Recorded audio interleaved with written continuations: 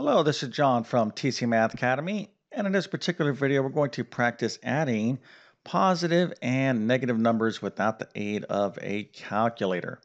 Now, of course, most of you out there could do this problem with a calculator. We have negative 0.75 plus 1/8. So again, this would be pretty easy with your calculator, but that's not the point of this video. What we want to do is practice our knowledge and understanding and our skills to add positive and negative numbers. And this is extra fun because we have a decimal here and a fraction.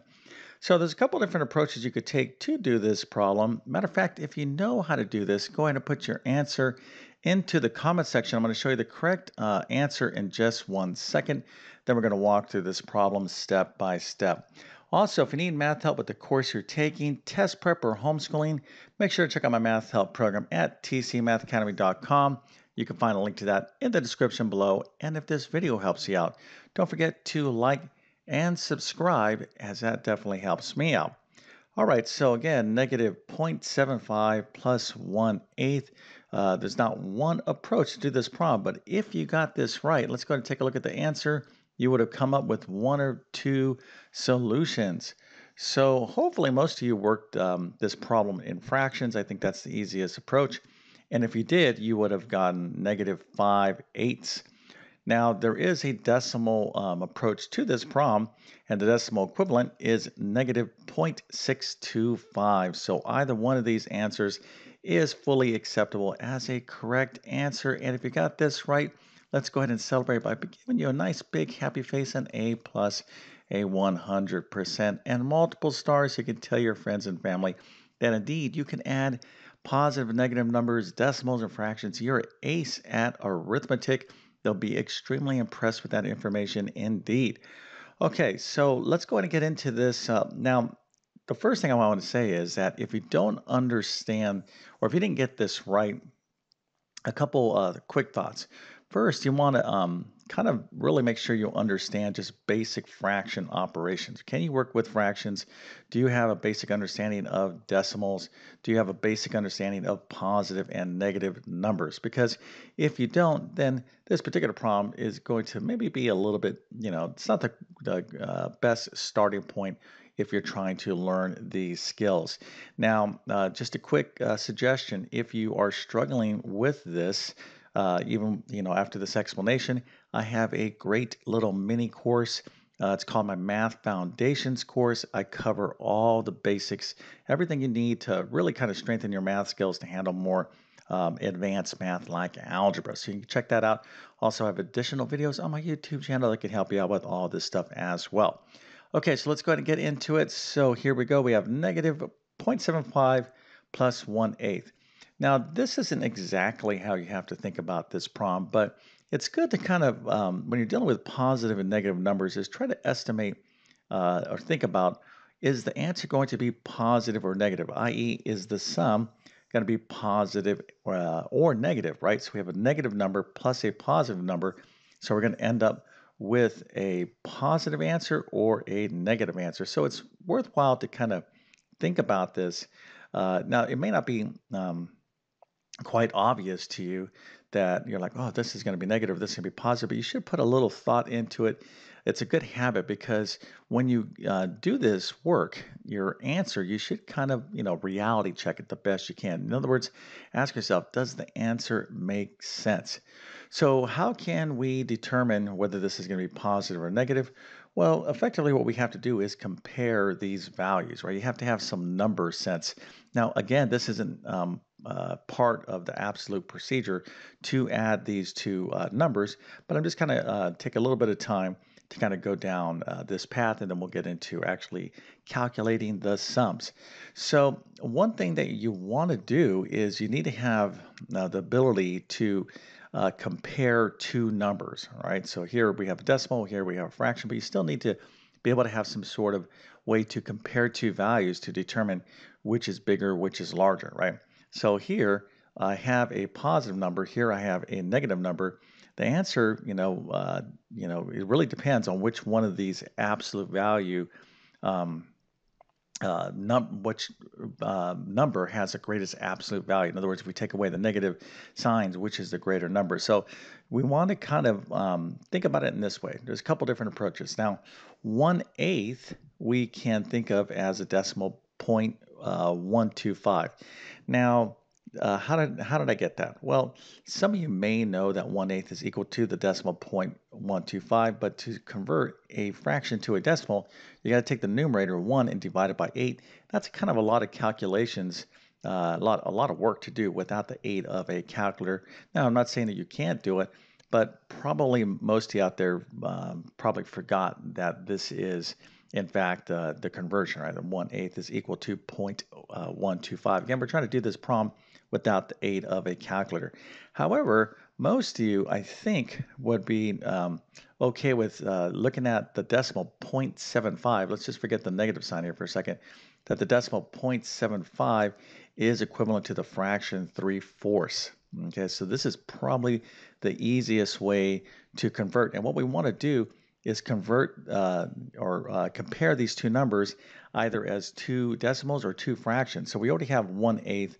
So 0.75 we can write as the fraction 3/4. Hopefully most of you know that. If you don't know that, this is definitely one of these decimal to fraction equivalents, like 0.25 is 1/4.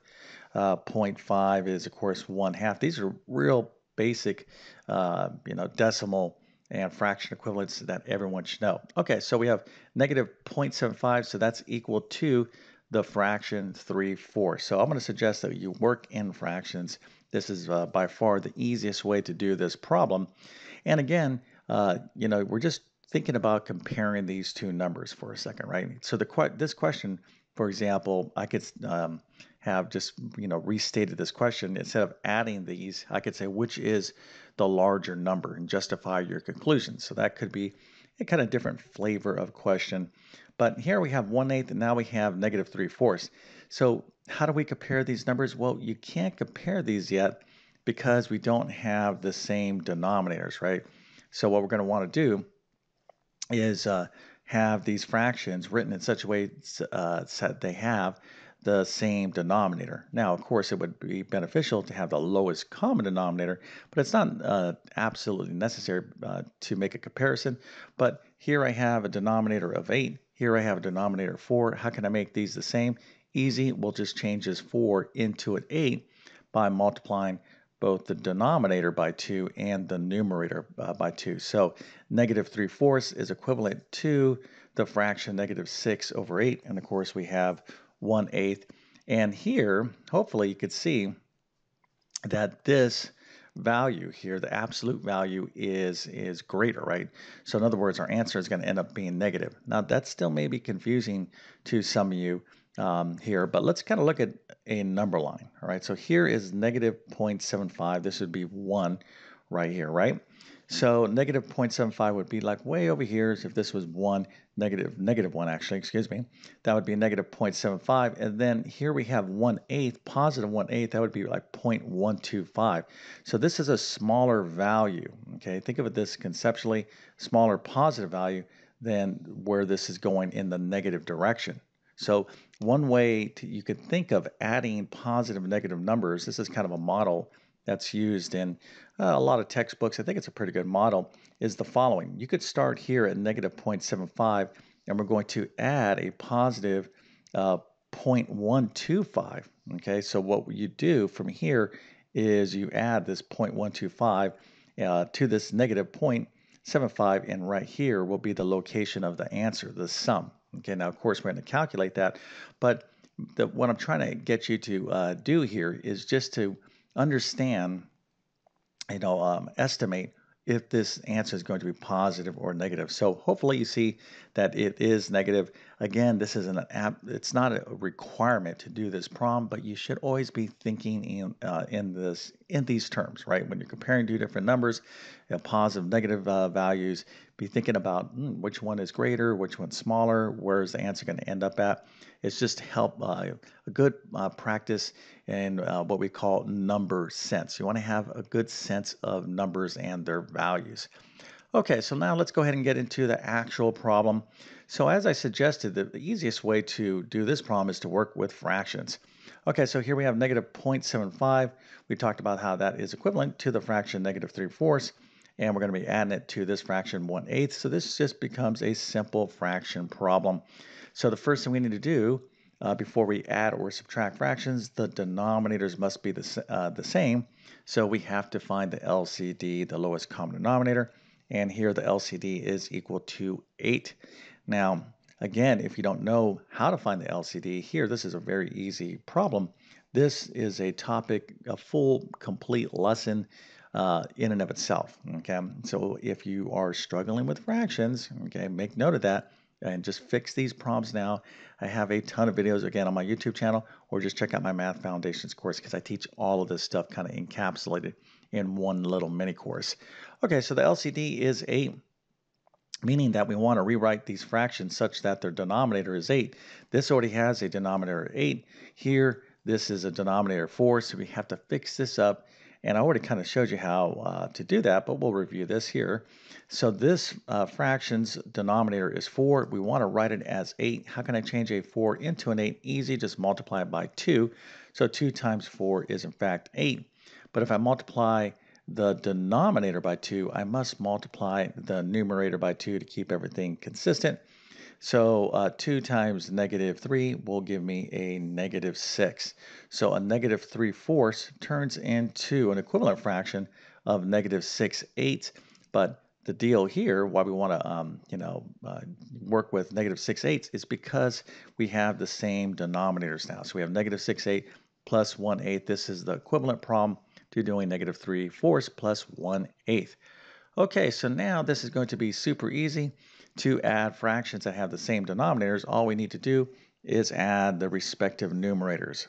So here we have negative 6 and 1. So we're just going to add this in our numerator. Negative 6 plus 1 is negative 5. So our final answer is negative 5/8. Okay, now if you were so inclined, you could take 5 and divide it by 8. That would be a good amount of work to do by hand, and you'll see that you'll end up with a decimal 0.625, and of course this would be negative. So this is the decimal equivalent of negative 5/8. So this is what I'm going to suggest is the best and easiest approach, to work with fractions versus decimals, but maybe some of you did this using decimals. So let's go and take a look at that real quick. So to work with decimals, what we're going to have to do is keep our original problem. We'll keep the negative 0.75. Of course, that is a decimal. And then here we're going to have to convert 1/8 to the decimal 0.125. Now, if you didn't know that, that is a fairly common fraction decimal equivalent. But most of you probably forgot that. Again, we're not using our calculator. So we'd have to take 1 and divide it by 8, do all this calculation. So you have to be good with working with decimals and division, etc. And you'll see that 1/8 is the decimal 0.125. So we'll have this right here. So now our new question is a negative 0.75 plus 0.125. Okay, so what do we have to do here? Well, again, you're going to have a sense of which is the larger value. In other words, if I have negative 6 plus 5, what is the answer, right? Let me write this right here. Well, the answer is going to be a negative 1 because this 6 has a larger absolute value, right?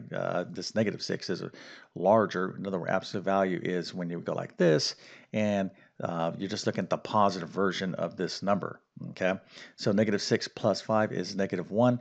The answer is negative because this has a larger absolute value, but let's kind of reverse it like this and make the question 6 plus negative 5. Well, what has the larger absolute value? The 6 does, but now its sign is positive, right? So our answer is going to be a positive 1. Okay, so we'll do this one time, last time for those of you that still might be confused. So negative 6 plus 5, the answer is going to be negative because this number, okay, we're looking at the value with the largest absolute value. Now, I like to kind of teach adding positive and negative numbers in a separate way. But again, if you're confused with this, then this video might be a little bit I would say too advanced, but it's not a good starting point. Start with easier numbers and kind of work your skills up. Okay, but hopefully you understand that here we have a larger, okay, that 0.75 is larger, its absolute value is larger, so our answer is going to be negative. All right, so what we need to do is subtract these two decimals, okay? So for the time being, we're just going to take our 0.75 and subtract away 0.125. We're going to do this nice, lovely decimal subtraction. So just recall your fourth and fifth grade years, how you used to do this. Again, we're not using a calculator. So you can see here, I'm trying to take 5 away from 0. Can't do that. So I'm going to carry 1 over. So but I'm just kind of doing this, as I remember way back from like maybe 1976, who knows? It was a long time ago, but I had great teachers because I could still do what they taught me even back all those years. Okay, so you can see here I'm just doing basic subtraction, decimal subtraction. You end up with 0.625, right? So that is the difference. However, I got to keep my sign in mind, right? It's the final answer is negative, so I got to put a negative sign in front of that 0.625. So this to me is much more I don't want to say cumbersome, but it requires a lot more steps and probably much more confusing. However, if you took this route without the aid of a calculator, that is awesome as well. But here's the bottom line with this. When you are in courses like algebra and beyond, you look at arithmetic and you get so used to using your calculator that you forget these skills, right? These skills, working with decimals, working with fractions, are critical to your success in more advanced math. And if you don't practice them, you're going to lose them. So again, if you need help with this, check out like my Math Foundations course. I do have a lot of additional videos on my YouTube channel. But if this particular video helped you out, don't forget to like and subscribe. And with that being said, I definitely wish you all the best in your mathematics adventures. Thank you for your time and have a great day.